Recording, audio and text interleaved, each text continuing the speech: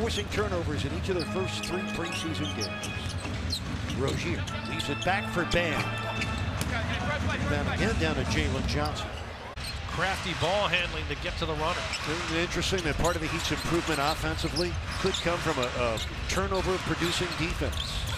Trae Young on a keeper, rubbed out by Bam, but that's going to be a goaltend.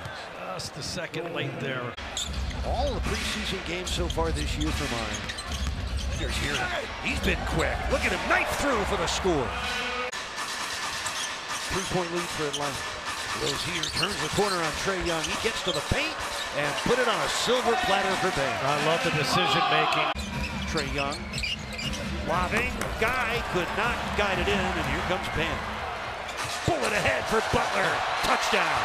That is outstanding vision and execution. You mentioned Niko Jokic of the Denver Nuggets. Yeah, they were 0-4. Jamal Murray has really struggled for them. Bam Adebayo, soft touch in the painted area. 17 from downtown. Yeah, this is scorching hot.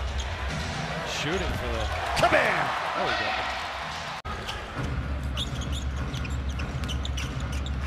Bam has not been heavily involved in the Heat offense tonight. Just 4 field goal attempts. Here comes number 5.